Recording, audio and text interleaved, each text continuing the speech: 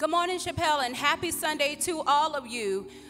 This week I was just sitting in my home in the spirit of praise, and I had the lyrics to one of our familiar songs ringing in my head, saying that it could have been me outdoors with no food and no clothes, or just alone without a friend, or just another number with a tragic end. But the Lord didn't see fit to let none of these things be. Every day and every hour, the Lord just keeps on, and he just keeps on, and he just keeps on blessing me. And I just want to say thank you, Lord.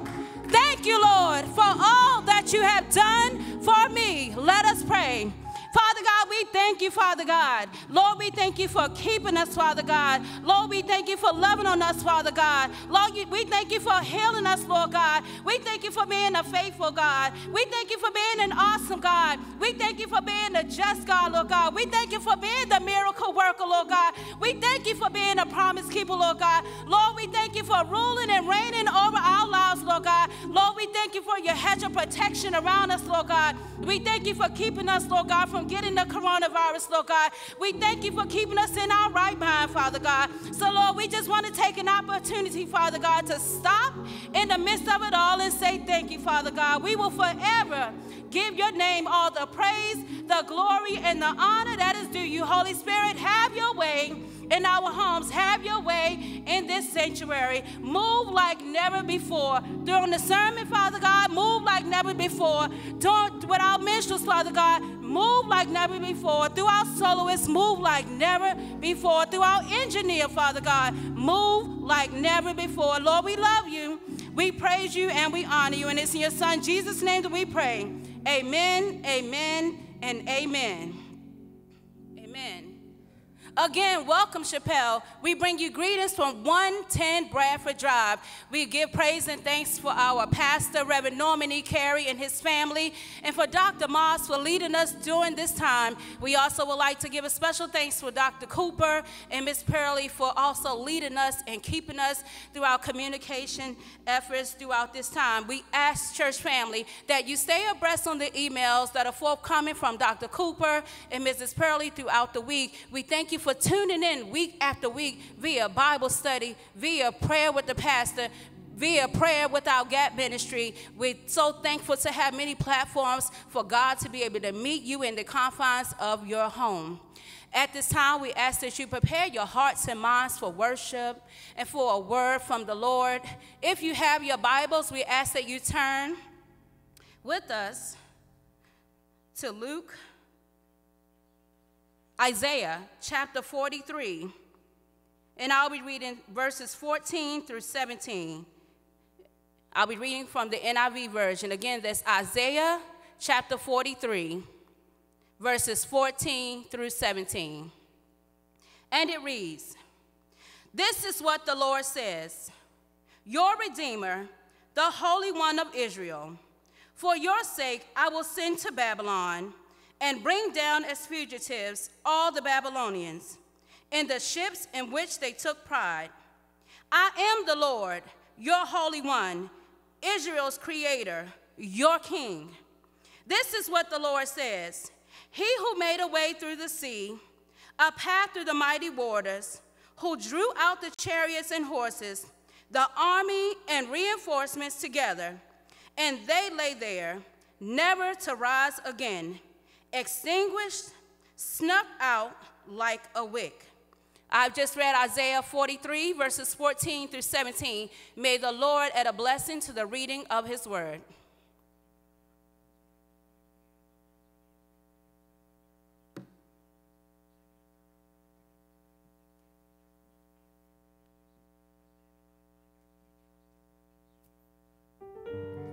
Happy Sunday, Chappell.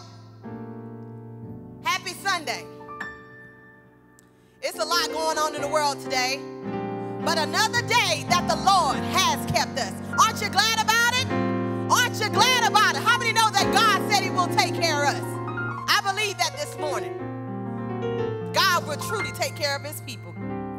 If you don't mind, just join up with us as we sing this morning.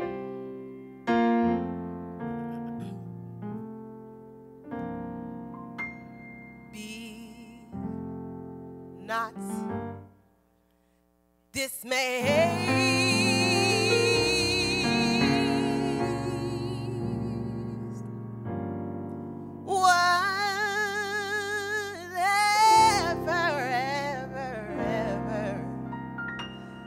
Whatever be tried,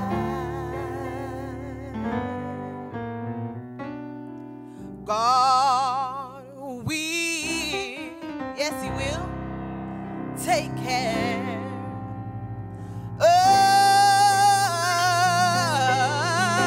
of you.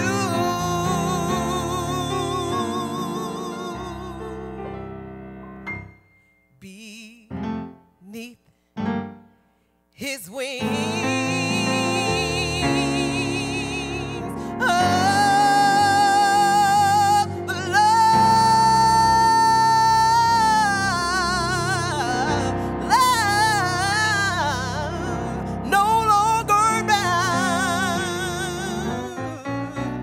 God will take care of you. God will, He will. If you know He will, if you know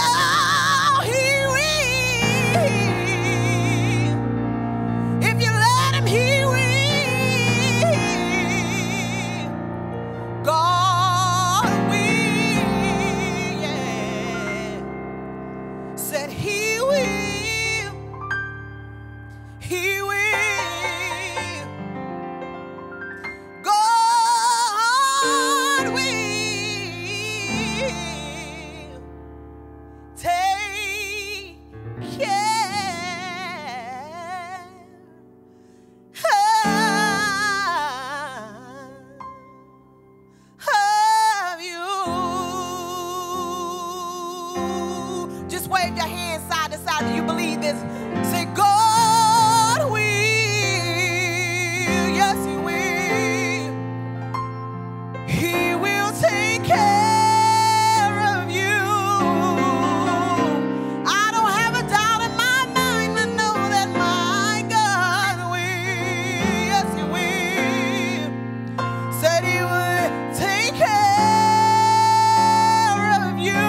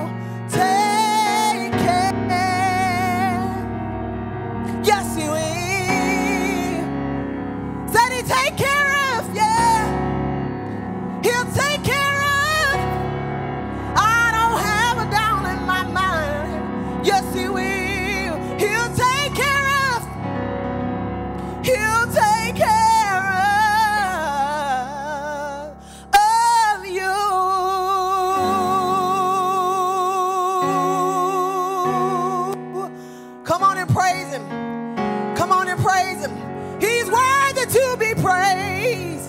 He will, he will, he will. He will. No matter what you're going through, God will. Yes, he will. The pandemic don't have nothing on Jesus. He will, he will. I feel my help coming on, y'all. He will, he will, he will. He will, he will. Take care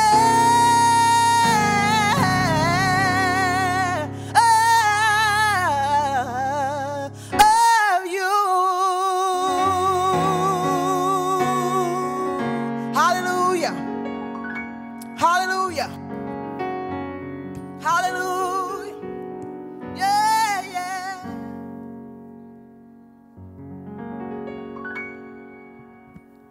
Good morning, Chappell, and certainly we thank God for the opportunity to again reach you by way of this technology.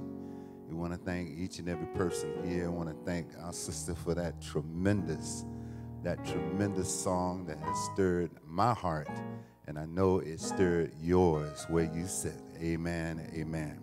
Would you join me in a word of prayer? Eternal God and our Savior, we come before you right now, thanking you for mercy, thanking you for grace, and thanking you for favor. Thanking you, Lord, for yet another opportunity to get it right. We thank you, Lord, for this journey during the course of this week. And regardless of what we've been going through, we know that we didn't have to do it alone because you hold us by the power of your hand.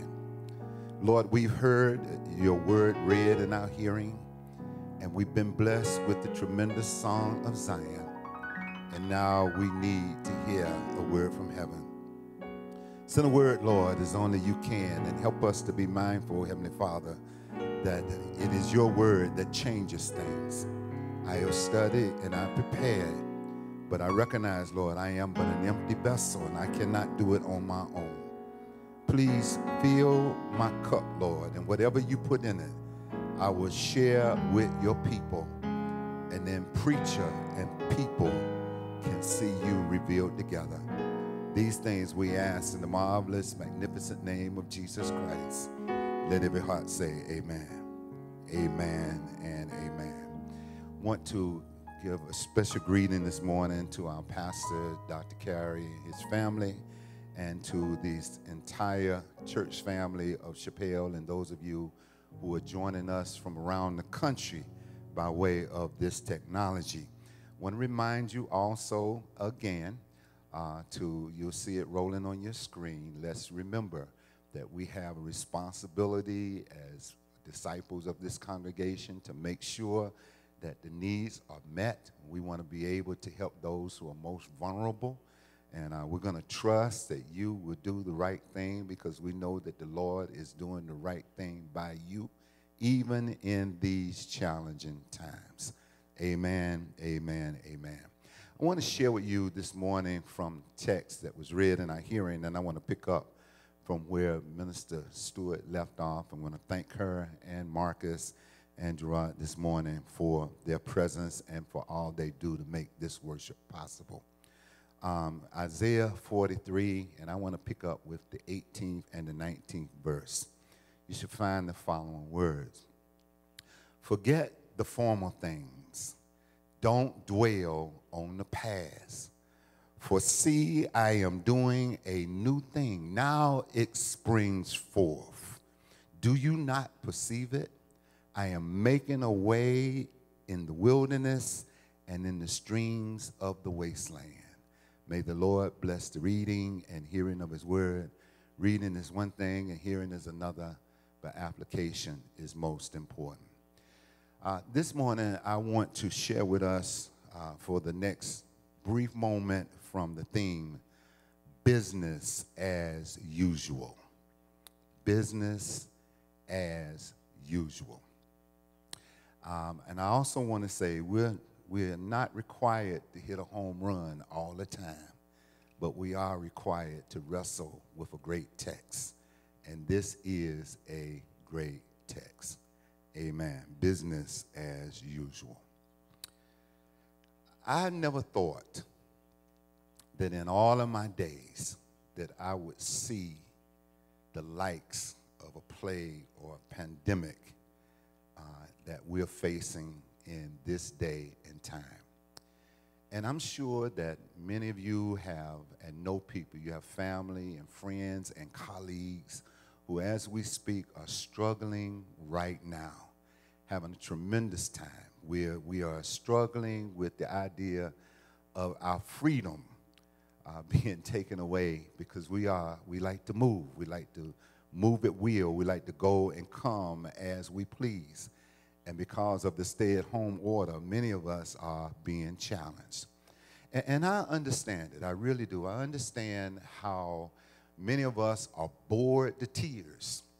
And then there are others of us who are nervous as we can be. And I guess it begs the question, how much noise can one person stand from all the rambunctious children that you have in your house and running up and down the stairs and all through the corridors of your home? And boy, because how many books and magazines can one person read? And how much television can you watch? How many series can you absorb? And then how many beatdowns can you take from those merciless masters of PlayStation and Xbox?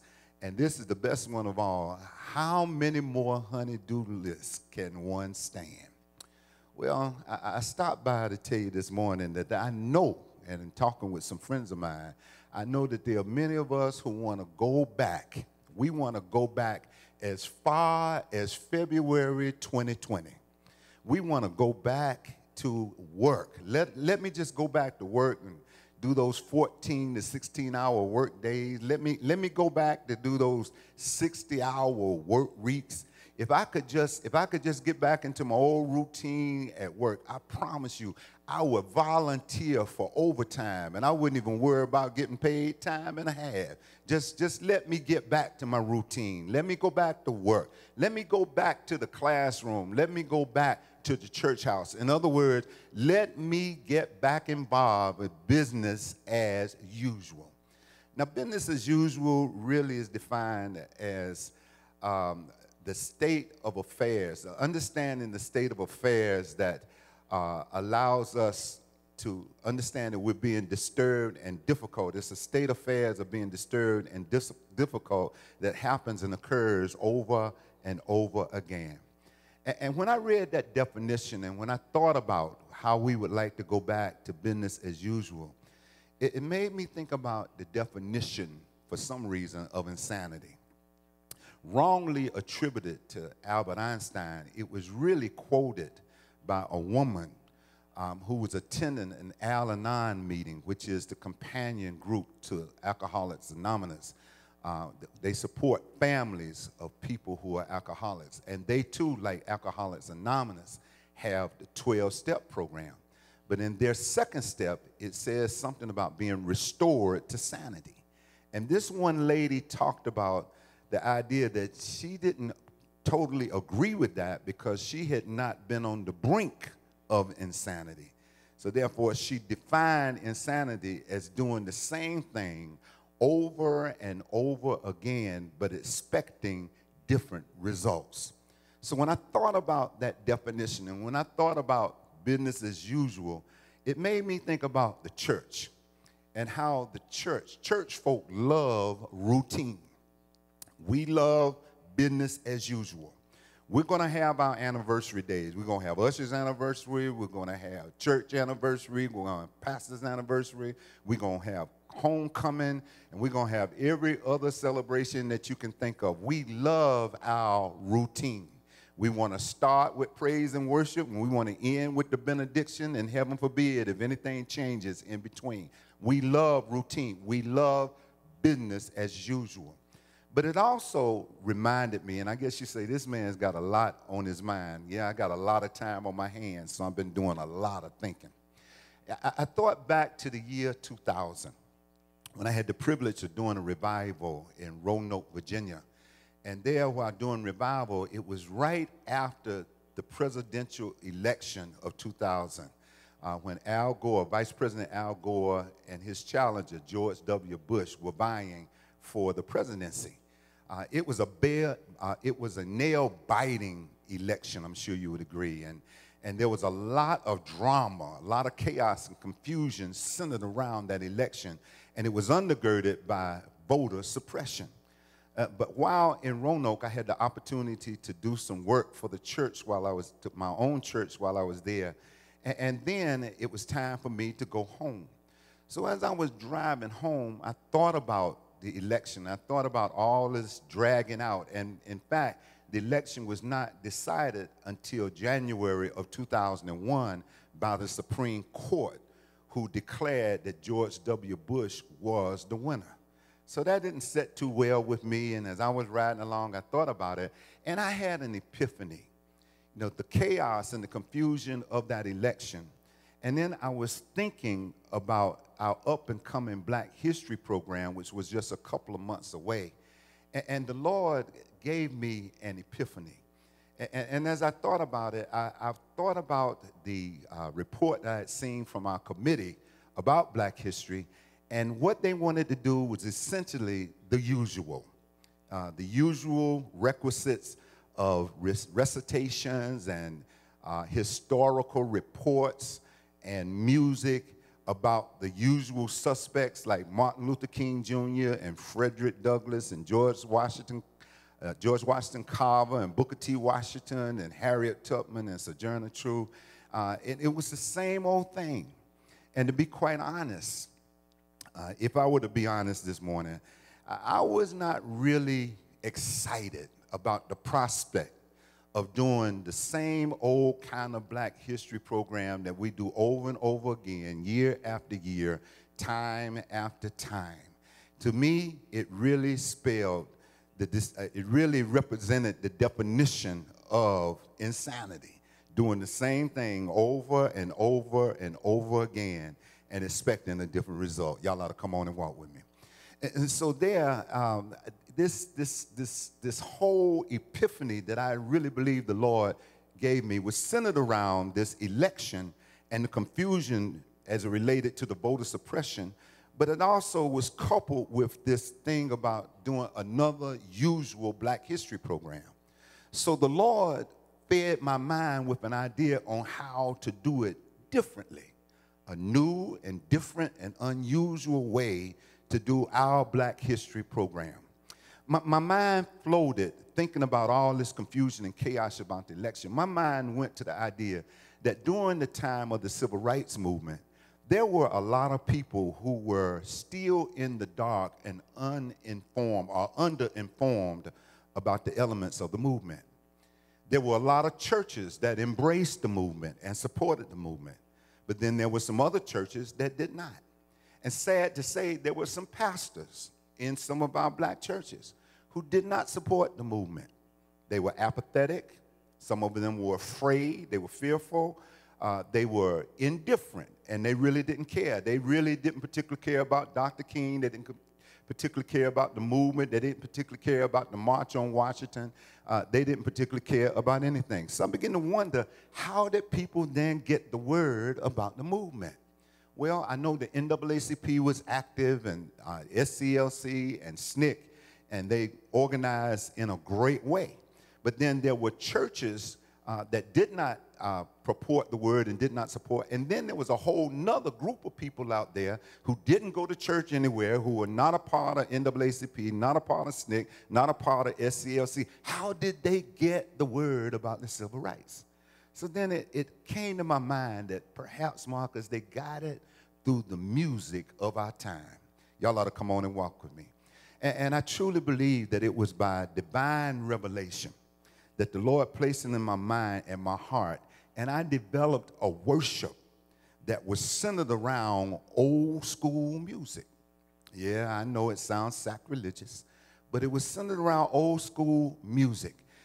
Using the music of entertainers like the Temptations and Marvin Gaye and the Supremes and Stevie Wonder and my favorite, Earth, Wind, and Fire.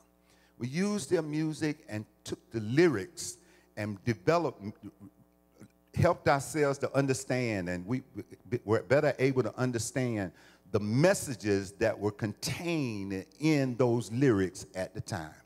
Now, don't get me wrong. I understood the makeup and mindset of my congregation. I knew a lot of them wouldn't like it. I understood and embraced the idea that it would be risky. And let me put a pin here. Being a pastor is risky business. I understood that there would be some obstacles. I understood that there would be some resistance. But I also understood that if I was able to pull it off, then in St. Paul, at least, in Black History celebration, it would not be business as usual. I wish I had somebody walking with me. Come on, and let's go back to the text. And there in this text, first thing I want to pull out of here is that God had to remind them. God reminded his people that he delivered them and brought them up out of bondage. You can hear his words that were read earlier in our hearing. He said, for your sake, I took down the Babylonians and the Chaldeans. For your sake, I made a way in the sea. It was for your sake that I put a path in the mighty rivers. For your sake, I made the chariots and the horses and the armies of Egypt lie down beneath the water and extinguished them like a wick in a candle. And all of that was for your sake. Come on and walk with me and understand that the Hebrew slaves had been in captivity for more than 400 years. And it don't take a rocket science to understand that they were assimilated into Egyptian culture.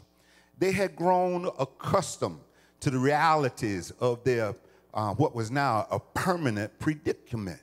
And then I would even venture to say that they had become acquainted with misery and suffering. The bite of the lash, the sting of the tongue, the severe and sadistic punishments, and even the harsh living conditions and the hard labor conditions had become their identity and the way they had lived their life, and it became the existence of their life. And I stopped by to tell you, you think about it. They prayed. Initially, they prayed and they petitioned their God to rescue them and to bring relief and to bring liberation. But somewhere along the line, it appeared that the words did not quite reach the ears of their God. It appeared maybe that God had turned a deaf ear toward them. Y'all ought to come on and walk with me. It sounded like that the voice of God was eerily silent. And now, as a result of it, their relationship with him had grown cold, and it was but a distant memory. And if that was not enough, worse still, they had developed a slave mentality. They had become prisoners of the mundane and prisoners of the routine. They were having a difficult time because every day they had to make brick without straw. Come on and walk with me, Marcy. Every day they had to heave and haul the stones that helped build the great monuments of Egypt. Every day they had to tend to the fields of the Pharaoh.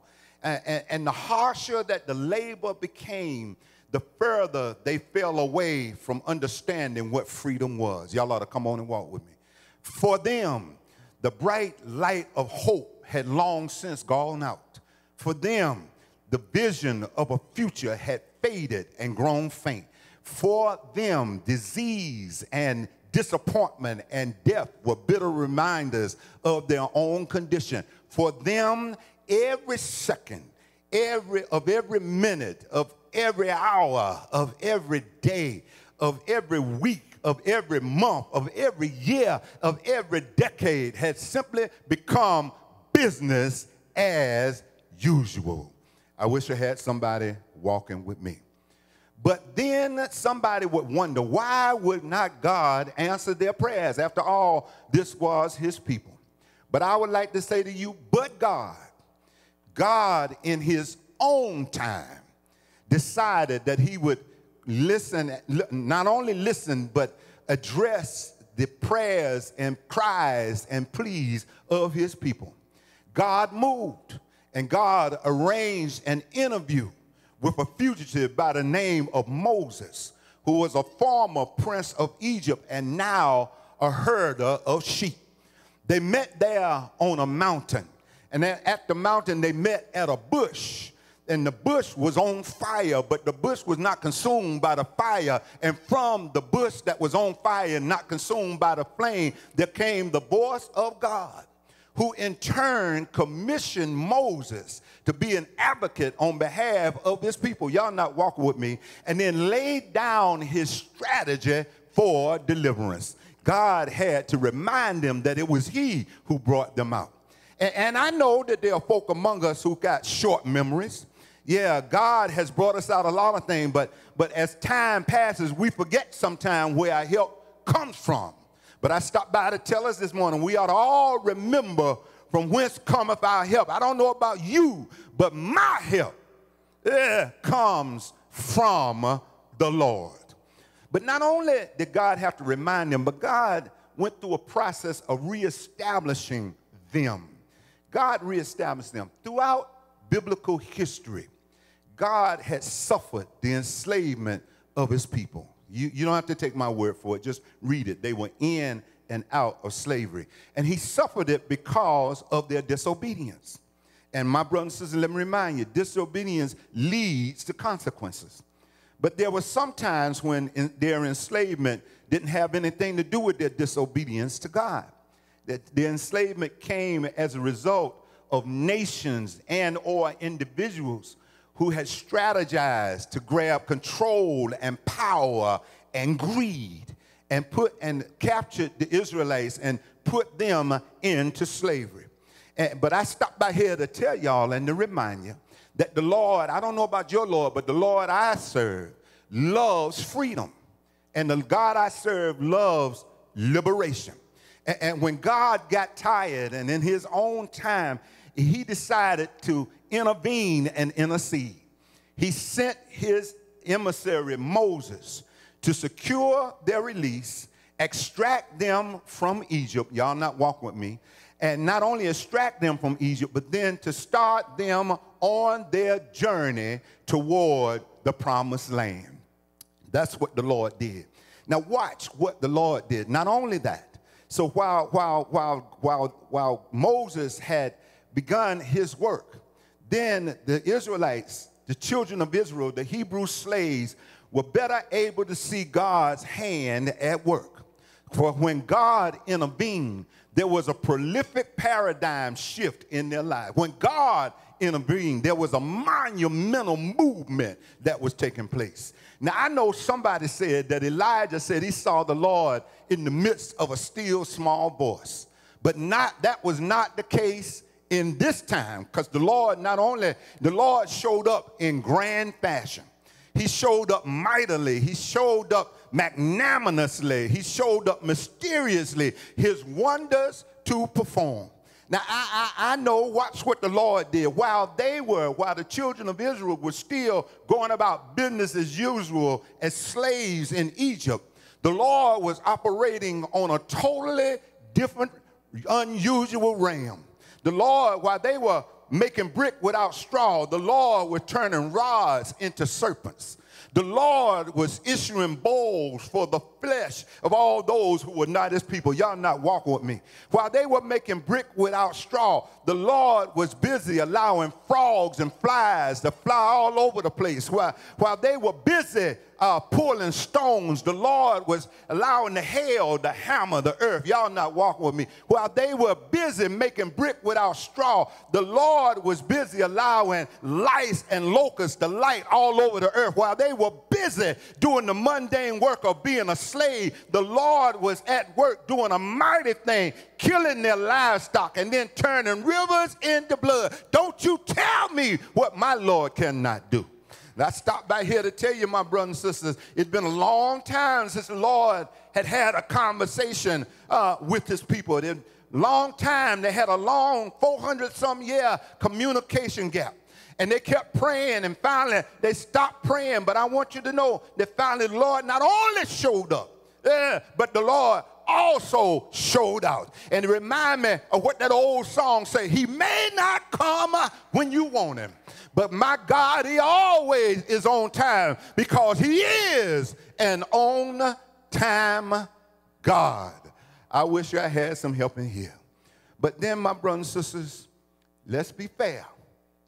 Fresh from the plantation, these former slaves were having a hard time embracing this newfound freedom. After all, it had been dramatic. It had been certain that they were snatched from the plantation. Y'all not walking with me. They were having a hard time wrapping Marcus their brains around this drawer. They had a hard time understanding it because they had no concept of freedom. Yeah, they didn't have a strategic plan. They didn't have any contingency plan. They didn't have a backup plan. In fact, they were not privy to the initial plan. But I stopped by to tell you, the only plan that they had, they didn't develop on their own. They had a plan that I like to call rawhide one-on-one. Head them up and move them out. That's the only plan that they had. But we ought not be too hard on the former slaves because as they went, finally trouble raised its ugly head. And their fear overruled their reason. And we ought not be mad at them because they were justified in their fear. And I'd also make an argument that they were valid in the questions that they had. You know, where are we going? And who is this guy leading us? We don't know him. We didn't have any participation in selecting him. And then he's leading us, and he's following a God that we don't even know. Man, we left all in Egypt. We left with that which was familiar to us.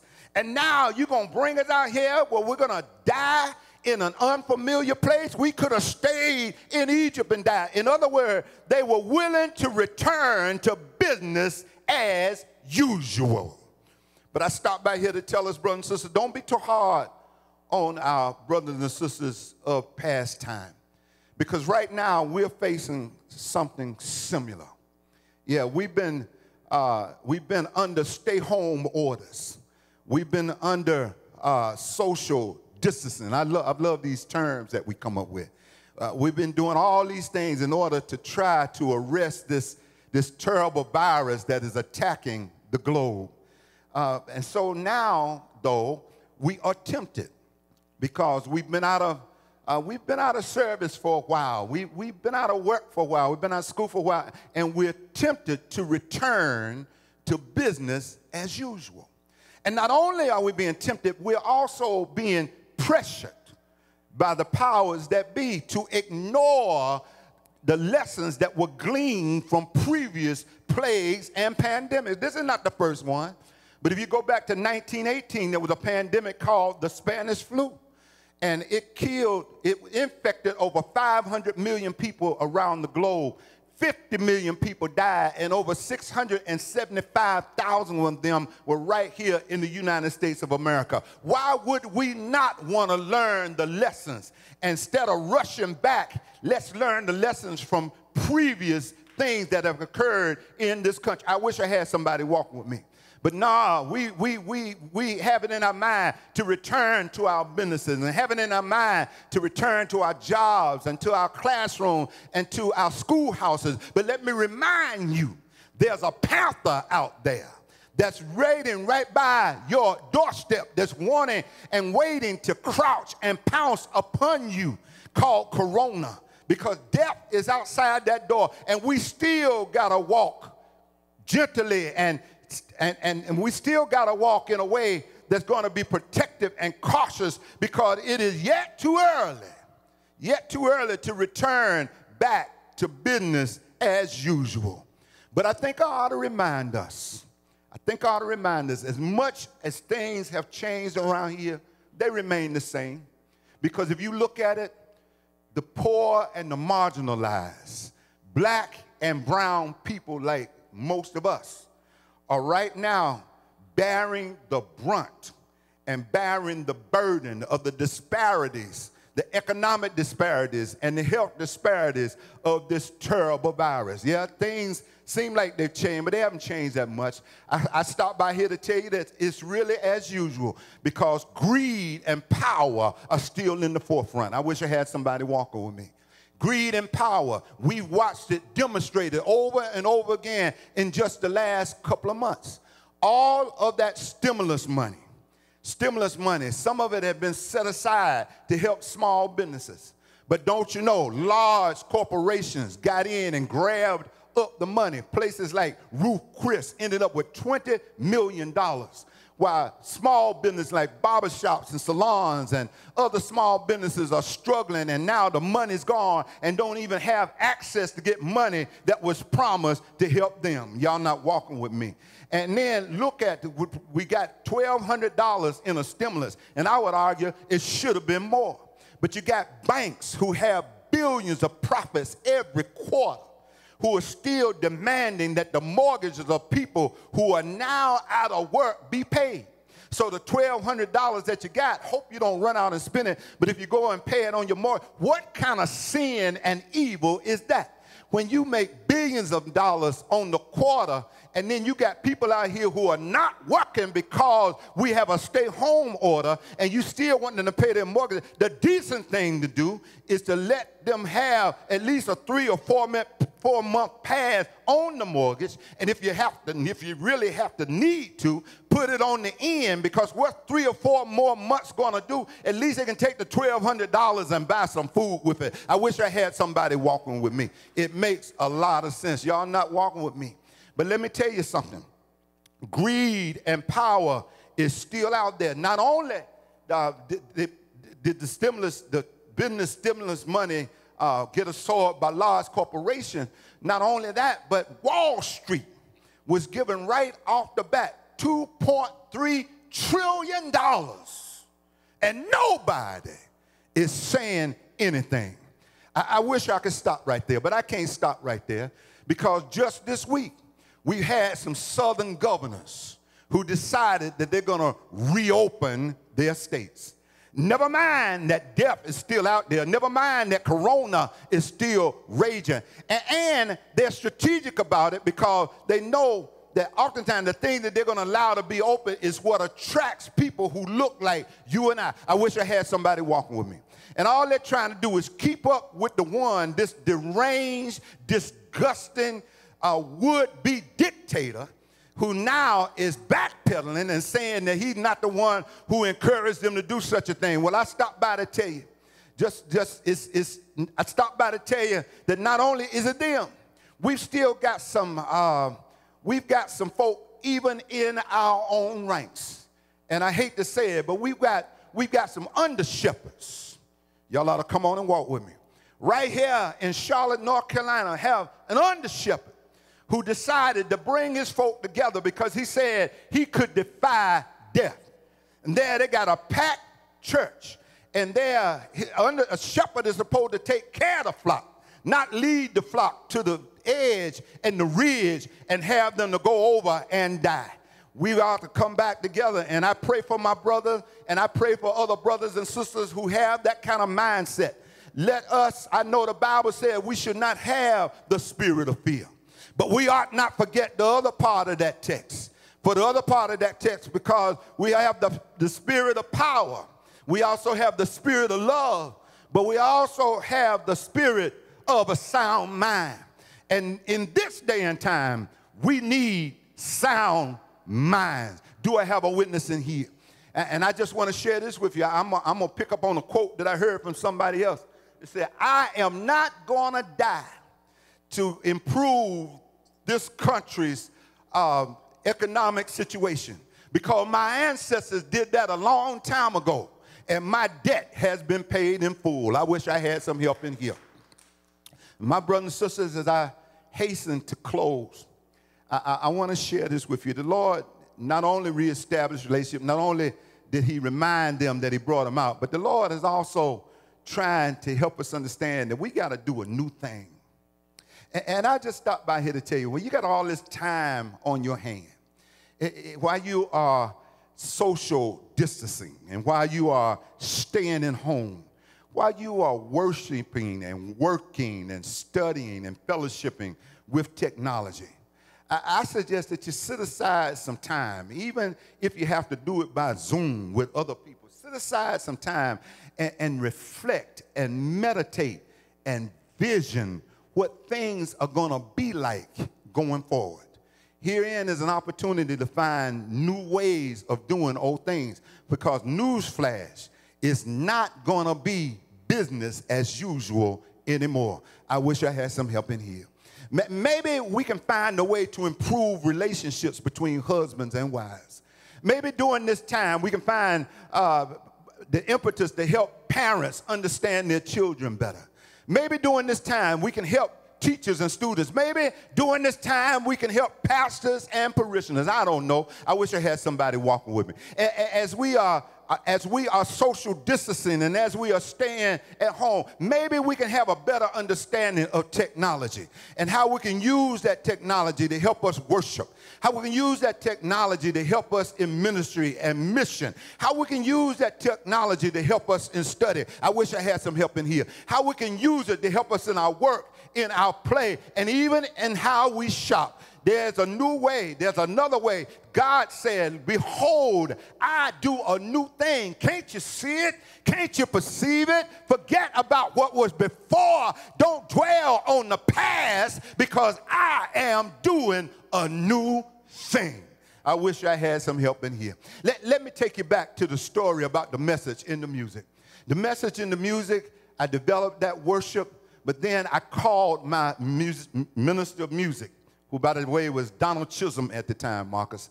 And Donald was ecstatic. He said, Reverend, let's do it. I said, fine. So he was to talk to the choir, and I was going to get with the others, the people in the Acts drama ministry, and we're going to get with the dancers, and we were going to have a wonderful worship experience, a new way of doing Black History Month at St. Paul. I wish I had some help in here. But I told you earlier that I understood the risk, and I also understood that there would be some obstacles, and I understood that there would be some resistance. And lo and behold, my brothers and sisters, the resistance came from an area that I did not expect. It was in the choir. And so Donald called me and said, Rev, you need to come to choir rehearsal. So I agreed to go to choir rehearsal. When I got to choir rehearsal, they said, Reverend, we're not really against what you're trying to do. We just don't want to sing music that we used to dance to. And, you know, in my mind, you know, I used to do a little dancing myself. You know, and I understood. I said, but see, the problem with y'all, you know, you weren't listening to the lyrics. Y'all were busy bumping and grinding, and you wasn't listening to the lyrics. But I want you to follow this. There's a song, this old hymn that says, we gather together to ask the Lord's blessing. He hastens and chastens his will to make known. And so the choir starts singing it. I said, well, do you know that that song was actually an Irish barmaid song? There was a barmaid and her name was Matilda. So the lesson in it is, they got it, and they started singing a song. A few people opted out, but the majority of the choir hung in there because the message, it's really not the melody and the rhythms. It's the lyrics that determine whether a song is considered sacred or secular. Y'all ought to come on and walk with me. So that's why I called it the message in the music, and the songs were chosen because of their messages. I had one other lady, a sainted senior in our church, who came to me. She said, Reverend, I'm not against it, but I just don't think we ought to have it in this sanctuary. And I said, Mother, I understand, but I'm telling you what, I believe the Lord gave it to me, and I'm going to go ahead this time. But if it don't work, I promise you, we won't do it again. She said, all right, Reverend. So when it was over, my brothers and sisters, I came here to tell y'all that the message in the music, St. Paul was packed to the rafters.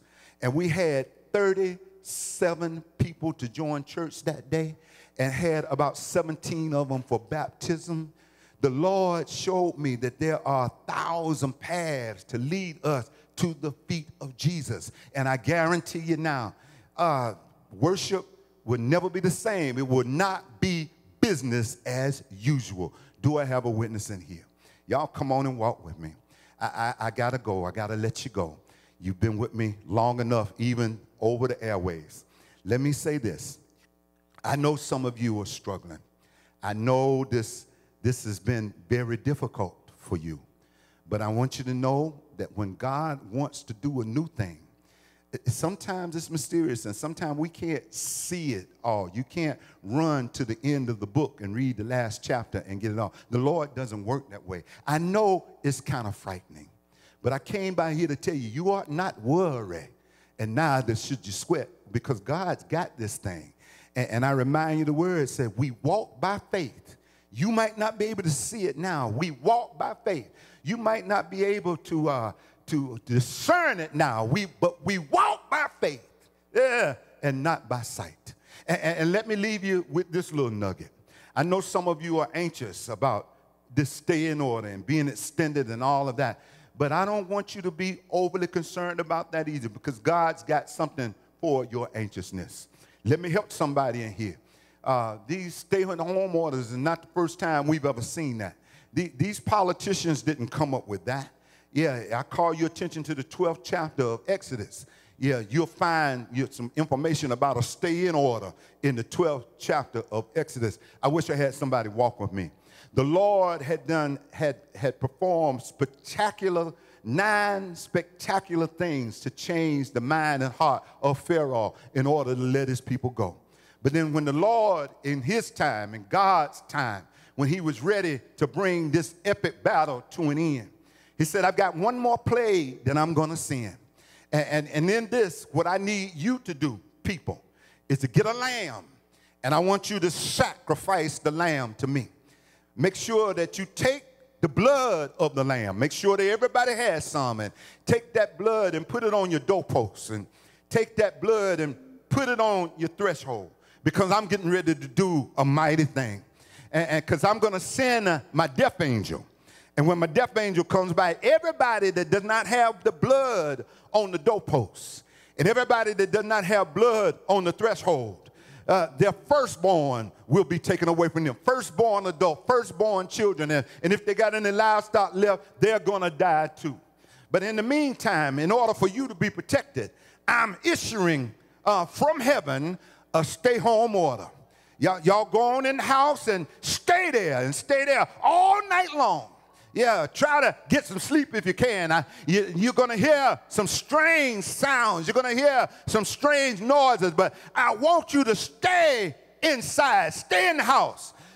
Because death will be lurking on the outside.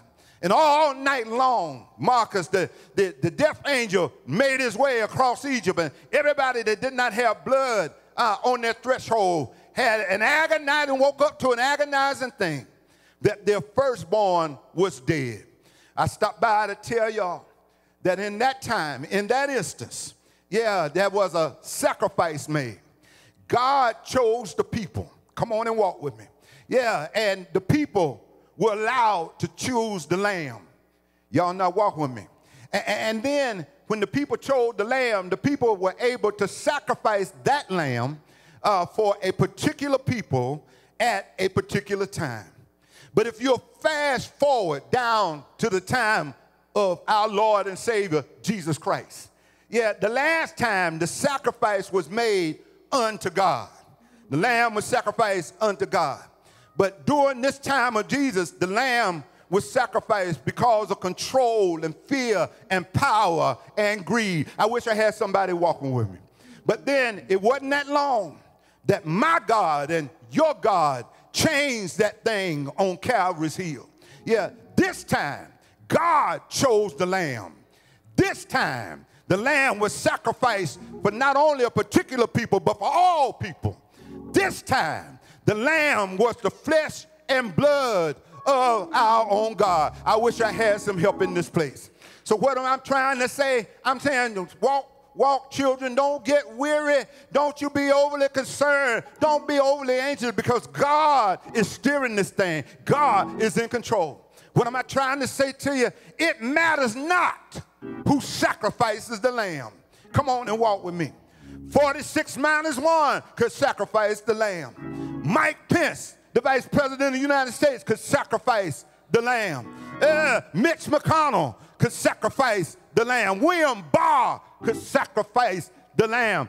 Betsy DeVoe could sacrifice the lamb. Rush Limbaugh could sacrifice the lamb. Kelly Ann Conway could sacrifice the lamb. Y'all not walking with me. The United States Congress could sacrifice the lamb. The NRA could sacrifice the lamb. And if I'm going to be fair, Barack Obama could sacrifice the lamb. And Nancy Pelosi could sacrifice the lamb. And Joe Biden could sacrifice the lamb. It matters not who sacrifices the lamb. But the most important thing is that Jesus, the Christ, the Son of the living God, is the real lamb. And when the real lamb is sacrificed, there's some strange and wonderful things that happen. When the real lamb was sacrificed, compassion was compelled. Yeah, and forgiveness was flourishing. And then kindness was kindled, and grace was given, and mercy was manifested. Y'all not walking with me. And peace was prevailing, and redemption was restoring, and salvation was sanctifying. My brothers and sisters, that's why we ought not worry, and neither should we fret, because I know that my God has it under control.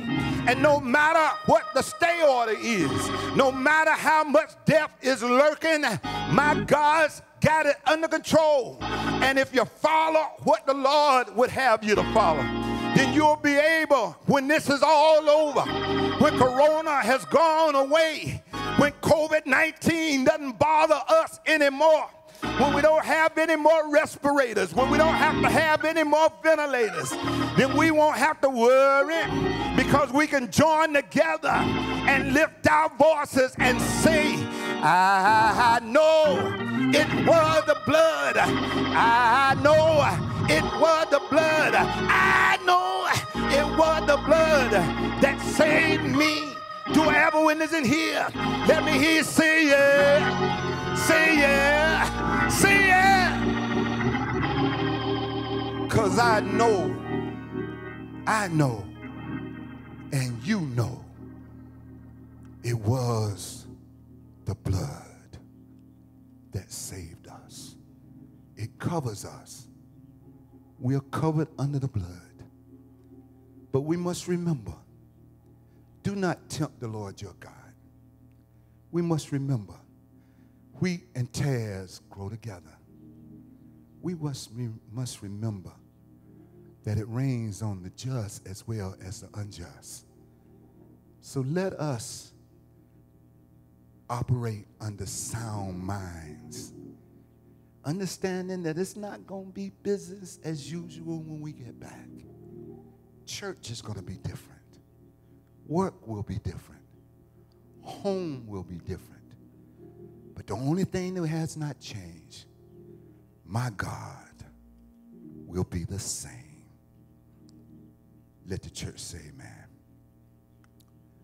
I want at this time, as Marcus plays appropriate hymn or song of his choice, I want you to consider a relationship with our Lord and Savior Jesus Christ. I'm talking specifically to those of you who have never confessed your faith. I know and believe in my heart that sometimes there are people who are even in church who have not made a confession of faith. I may not be able to hear you, but you hear you. And most importantly, the Lord hears you. Perhaps there was something that wrecked your life a long time ago. Perhaps there was some pit that you fell in. Perhaps there was something that challenged you to your core and you felt like you were left out there all alone. No church, no friends, no family, no God. But I'm telling you, when you have a relationship with Jesus Christ, he will never leave you nor forsake you. There may be somebody who needs a church home. Yes, Chappell is a wonderful church family. And I know we're not out here in the pews, but you know, this is just a building. We're still the church. And if you choose, you can become a part of us wherever you are. Remember, this is a new day. We can share together electronically. I invite you now, right now, in the name of Jesus, to come. Call us. Leave a message if nobody answers the phone. Email us. You'll see the information on the screen. Share that information with somebody else, somebody in your family. Just turn and hug them right now in your family and feel the peace and love and serenity of our Christ in your life. Know that we love you. Know that we are caring about you and concerned about you. And Chappell is constantly praying your strength in the name of Jesus. May God bless you. May he keep you. Benediction. And now may the grace of our Lord and Savior Jesus Christ, the love of God, the sweet communion, compassion, of understanding of his Holy Spirit, let it rest, rule, and abide with each of you, now, henceforth, and forevermore. Would you join me even at home and say, amen. Until the next time, we look forward to share with you, be on the prayer line tomorrow. Also, Bible study this week. And we'll meet you here again, 10 o'clock on next Sunday. Amen.